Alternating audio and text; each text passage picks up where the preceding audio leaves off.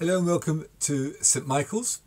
Unfortunately, our normal sermon that we upload hasn't worked this week because Chris Burke, who's the Archdeacon, came and we had some technical problems. So I just wanted to share a couple of pages from a book on James which ties into our passage at the end of our James series, which I think is worth listening to. This is what the author, Sam Allberry, says about the last part of James 5. He talks about prayers that God loves to hear. There is another deeper point that James is making. The things Elijah prayed for were not arbitrary. He didn't ask for drought because he was fed up with all the drizzle and needed some bright sunshine. Nor did he pray for rain because he realized his flowers were beginning to fade. Elijah's prayers come in a context especially significant for a point that James is making. First, as we've seen, it was a time of enormous spiritual adultery under the reign of Ahab. Second, drought and rain are significant in the Old Testament. God had said early on in the life of Israel that if they turned away from him, he would send certain punishments, one of which was drought. Deuteronomy 28:22 says, "The Lord will strike you with scorching heat and drought. The sky over your head will be bronze, the ground beneath you iron." And it is because of this that Elijah had the confidence to declare to Ahab, "As the Lord, the God of Israel lives, whom I serve, there will be neither dew nor rain in the next few years, except at my word." 1 Kings 17:1. The drought God's people experienced was not just bad luck, but judgment on sin. It was a shot across the bows, an expression of judgment in their present to wake them up to the reality of what they were doing, so they might turn and be spared greater judgment in the future. And the particular sin behind their rebellion was very clear. Elijah put it bluntly: "How long will you waver between two opinions? If the Lord is God, follow him, but if Baal is God, follow him." Now this should ring a bell, because it is exactly the same issue that James has identified in his readers. The people of Israel were wavering between two opinions. They were double-minded, trying to have a foot in each camp, hoping to get what God would give them and to take what Baal could give them. And it is the same problem that has been behind much of what James has written in his letter. And it was because of this that Elijah prayed for God to discipline them, for rain to be withheld. And then, after there was repentance and a wholehearted worship of the Lord, he prayed for that discipline to be lifted and for the people to be restored, for rain to return. So yes, Elijah reminds us of the power of prayer, but he reminds us of the power of prayer in a particular context, bringing double-minded sinners back to God. In other words, our prayers are powerful when they are prayed in line with God's purposes and promises. That is why it is the prayers of a righteous person that are powerful and effective, James 5:16.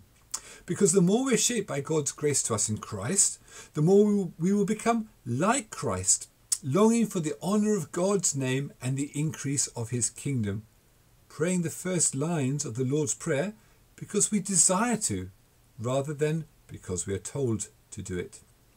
It's a wonderful privilege to pray according to God's purposes as they become our own desires, and then watch our prayers change things as God responds to them.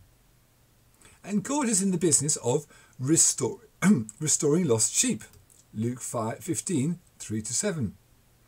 So was Elijah, and so should we be too. It is to this vital ministry that James turns for the final words of this letter. For the ministry Elijah had to the people of God is one we are all to have one to another. Listen to what James 5:19-20 says. "My brothers and sisters, if one of you should wander from the truth and someone should bring that person back, remember this: whoever turns a sinner from the error of their way will save them from death and cover over a multitude of sins. And James shows us the seriousness of wandering from the truth. And this is no small matter. James says it risks death, verse 20. To wander from the truth is to wander from life. But the trouble is that wandering doesn't feel risky at the time. It feels like being adventurous, exploring a little, getting off the beaten track. We do not know we have made a mistake until it is too late, and we look back and see that adventure was in fact folly. And this is true for us spiritually too. Being double-minded does not feel dangerous. It feels like getting the best of both worlds, like becoming relevant, like enjoying all that life has to offer. And it seems even less dangerous when others around us are doing a similar thing. We can't all be wrong, right? Yet it is too easy for an unspoken rule to emerge in our churches, indicating that a level of worldliness in particular contexts is tolerable and even encouraged. What that level is will vary from church to church and culture to culture. It might concern greed or materialism or gossip or lust or worry or any number of other things which God tells us not to do, but which the world around us encourages and celebrates. But however comfortable it might feel, to wander from the truth is to wander towards death. It is spiritual suicide. Either wandering will keep you from the truth, or the truth will keep you from wandering. When there is this kind of wandering in our churches, and there will be, we are to go on spiritual search and rescue missions. If someone should bring that person back, verse 19, my brother or sister's wandering is not just their problem, it is mine. We are to urge the wanderer to come back to wholehearted faith, loving God with their whole life.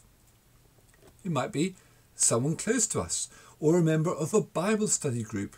It might be someone from church, and we're conscious we've not seen them from a while.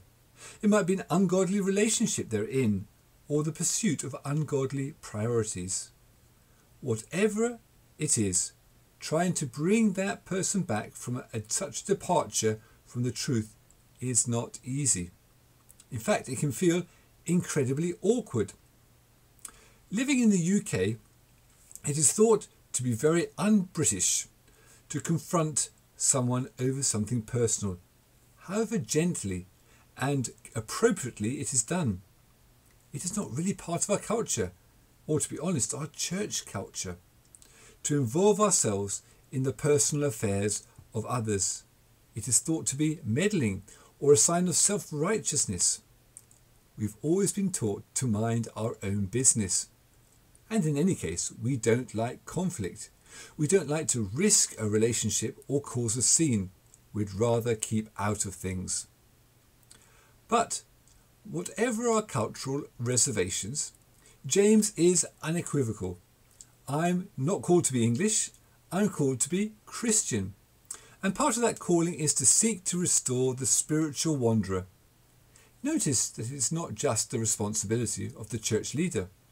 James is addressing brothers and sisters, verse 19. It is one of you that might wander. It is someone that is needed to bring them back.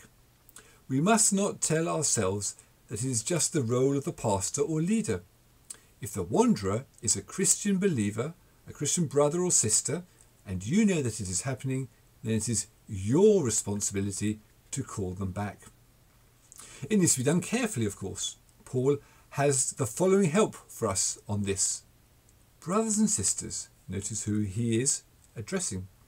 If someone is caught in a sin, you who live by the Spirit should restore that person gently, but watch yourselves, or you also may be tempted. Galatians 6 verse 1. We need to be humble. It is only by God's grace that we are not in the situation ourselves. And we may well have been so on other occasions.